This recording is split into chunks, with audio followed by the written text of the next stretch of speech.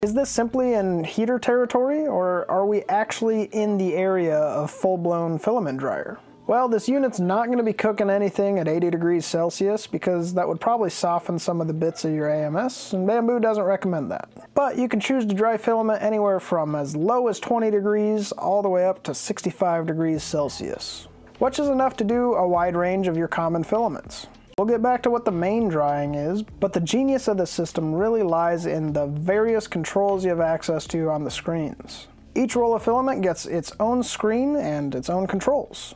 So this is super great if you're mixing and matching something like PLA or PETG, or PLA, PETG, and ABS. But in terms of the firmware, there's like loads of stuff that you can tweak.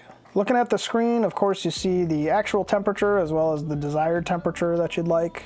But there's all sorts of crazy stuff as well, like the dry time, filament selection, relative humidity, drying stage, and like fan options. Most of these parameters that are showing here can be adjusted to customize your drying experience.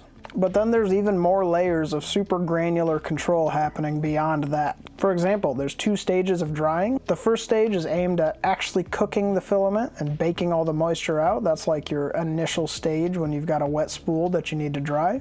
And then the other one's aimed at just maintaining dryness, particularly when you're printing with a spool that's hygroscopic. Now when you're performing the initial drying of a spool, you dial in all your settings like you normally would, temperature, the amount of time that you want it to dry for, those kind of things. But when you choose the second stage button for doing your second stage of drying, maybe while you're printing or just maintaining dryness, that's when you get to dial in some cool settings. So this mode also allows for temperatures to be adjusted between 20 and 65 degrees Celsius. But now you have access to the unlimited timer option, which is the option that I like the best, because you can just set it to always go and your filament will always stay dry.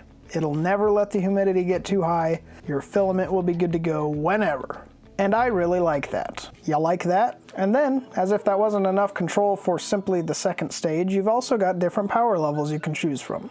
So honestly, bravo to the team that developed this, because this is a lot of options available in a firmware that works pretty well inside of a whole unified system.